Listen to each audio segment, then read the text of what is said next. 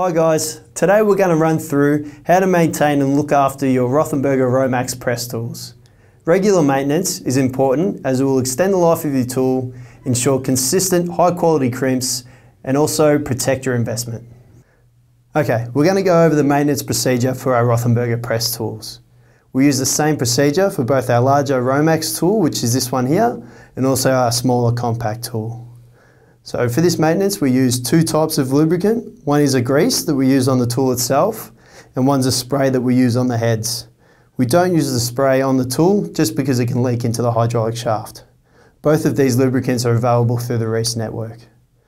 So we want to start by unlocking and removing the pin, getting a small amount of the grease on our brush, applying it to the rollers, move them about as you brush it on so it gets onto the piston underneath. We also want to put it onto the sides and onto the pin itself. We want to get it onto all the moving parts. So we lock the pin back into the place, grab your battery, check that the contacts are nice and clean, lock it into place and run through a press cycle just to move the lubricant about in the tool.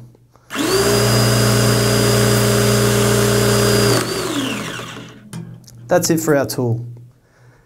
Next up, we want to grab our heads, wipe off any dirt or dust, grab our spray, give it a good spray down, open it up, get the ball bearing on the inside and also the spring underneath. Wipe off any excess and you're good to go for next time.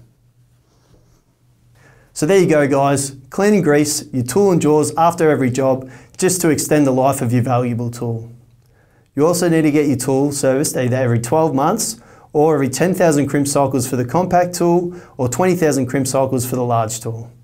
You'll need to get these services done to maintain the 3-year warranty on your tool. All you need to do is grab your tool, drop it into your local Reese store and we'll take care of the rest.